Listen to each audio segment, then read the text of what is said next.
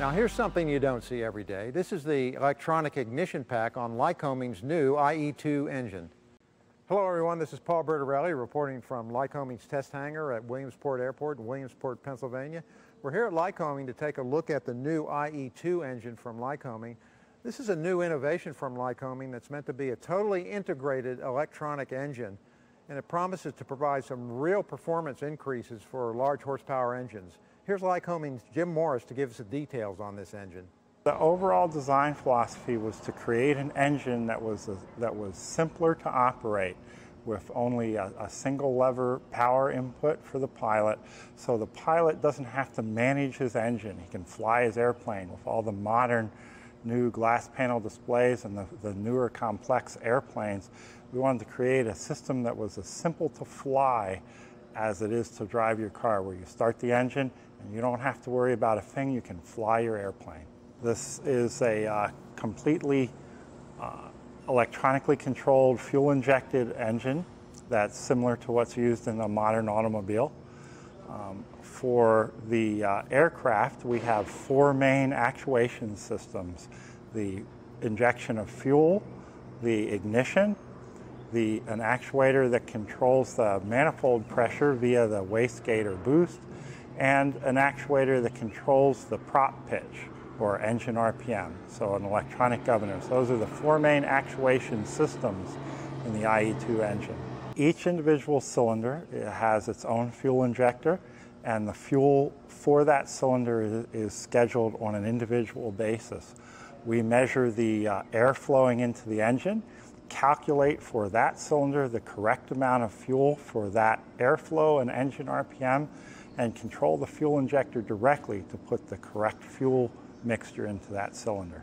The ignition system is built into the engine. We have an individual coil for each spark plug, so that they're completely independent, one for each spark plug.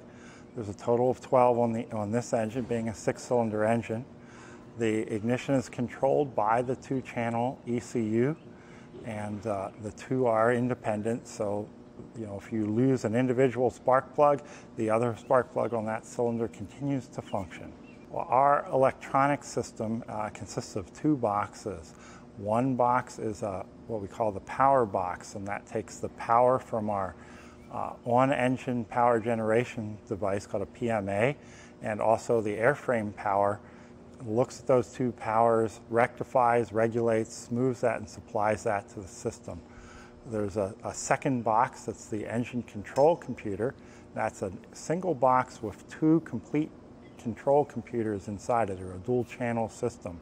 And each channel is capable of running the entire engine and providing full power.